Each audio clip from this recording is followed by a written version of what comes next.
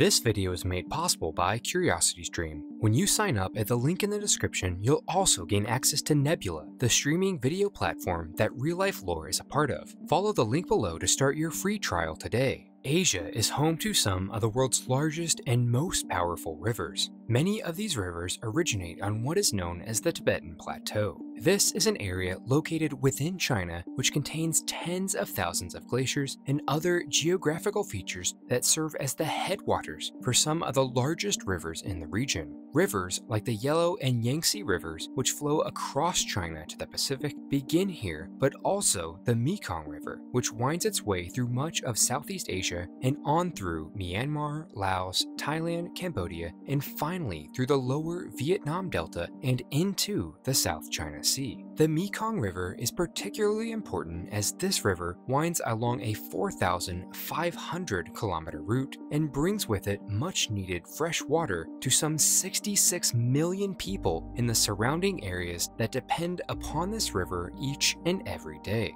What makes the Mekong unique is that its steep descents create an ideal setting for hydroelectric power to be generated, and thus the creation of large dams along much of the river has occurred. Countries like China that are lucky enough to control the source of large rivers like the Mekong will not only use them for rich supplies of fresh water, but also for generating massive amounts of electricity with hydropower. However, when poor river management occurs, like in this particular case, the other neighboring countries downstream will often bear the brunt of reckless decision-making from their upstream neighbors. You see, if the countries nearest the source take up too much of the river's flow, the consequences endured by the countries downstream can be catastrophic. Without enough water, crops will not be able to grow and native fish populations will disappear completely. The problem now is that the Mekong River does not contain enough water to go around. In fact, the Mekong River within the last year has faced some of its lowest recorded levels ever since records began being collected some 60 years ago. Much of this is due to the fact that China has already built 11 massive dams across the main river and has plans for 8 more in the very near future. This is also not to mention that downstream states have plans to build 7 additional dams themselves to add to the already 2 that are operational today. The Chinese dams, which are massive, produce a whopping 21,300 megawatts of electricity, and in order to do this, they must hold back a lot of water. If you take just the 2 largest Chinese dams alone, they can store almost as much water as the entire Chesapeake Bay, located on the east coast of the United States, an area that covers more than 11,000 square kilometers. Despite the amazing amount of power produced, however, these dams are already having major effects on the health of the Mekong. For instance, just last year alone, the river ran so low during a drought that Cambodia had to completely turn off their large hydropower plant due to a lack of water flow. This caused the nation to endure months of debilitating electricity blackouts and caused major disruptions to the Cambodian economy. In addition to this, the altered water flow was so little that salt water from the sea actually intruded into the Mekong Delta, devastating Vietnamese farmland and caused fishing stocks in Cambodia to be depleted by up to 90%, which is a huge deal because the fish from the river make up 2/3 of the protein for the average Cambodian's diet. Although a disappointing rainy season can certainly be attributed to some of these struggles, a fair amount of the blame also rests upstream within China. With the many dams constructed over the past couple of decades, the natural flow of the river has been greatly interrupted. Before any dams were built in the early 2000s, the natural cycle of the river would cause it to rise and fall based upon the season. During the monsoon season from June to October, when it was very wet and rainy and when Himalayan snow would often melt, the lower Mekong would normally rise higher and flood, while during the dry season, the waters would recede. As waters receded, it would allow for birds to lay eggs on exposed riverbanks and for farmers to plant their crops in the rich sediment deposited from the recent monsoons.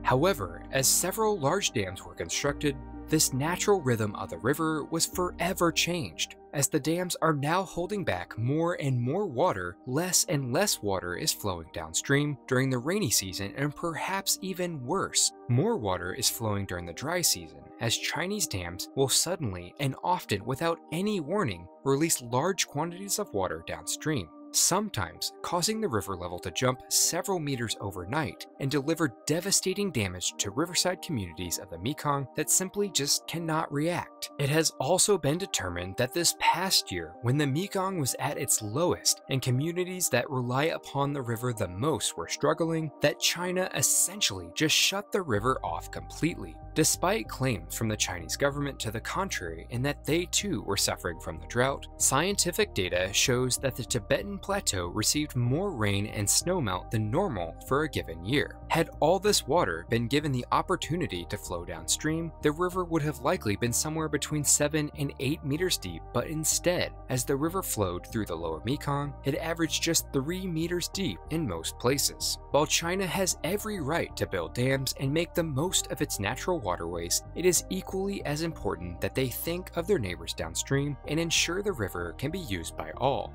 China has, for the longest time, resisted any formal commitment to curb its construction of dams or to guarantee downstream countries a minimum amount of water. There is even an entire commission devoted just to managing the river properly, entitled the Mekong River Commission, of which Cambodia, Laos, Thailand, and Vietnam are all members. This commission, which was created in 1995, was created to facilitate regional dialogue across the Mekong River basin. However, China has refused to ever join. For what seems like a very long time now, Chinese leaders have seemingly grown more and more mesmerized by gigantic engineering projects, regardless of their practicality or the effects that they may bring. Many of these dams are not even being used at near their full capacity, so it certainly makes you question what the true motive is behind restricting just so much water. Even if the Chinese government refuses to limit the construction of new dams as they should, at a minimum,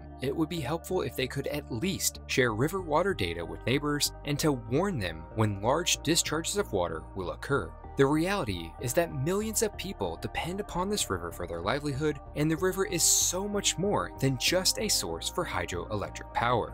Important steps need to be taken to preserve the river and its natural rhythm. Otherwise, the Mekong River, as it has been known for thousands of years, will likely no longer be the same in the near future. While preserving the Mekong is an important issue for Southeast Asia, over the next few decades, it is unfortunately not the only problem facing humanity today. From the health of our oceans to a world overwhelmed with plastic, the need to protect our environment is an ever-growing issue, and one way to learn more about important environmental issues like this is to head over and sign up for CuriosityStream. CuriosityStream is an amazing website that has tons of top-quality documentaries that provide excellent information about the top environmental issues of our time. Whether it is learning more about reducing waste or simply just learning more about our planet, there is bound to be a documentary that can provide you with more information about the important issues in our world. In addition to this, when you sign up for an annual subscription to CuriosityStream with a link in the description or by going to curiositystream.com/reallifelore2, you will also gain access to Nebula. Nebula is the video streaming platform made possible by many of your favorite YouTube creators, with a ton of awesome original content from people like Wendover Productions and Real Engineering. But best of all, it's only $20 for a full year subscription. So for less than $2 per month, you'll gain access to all of this awesome original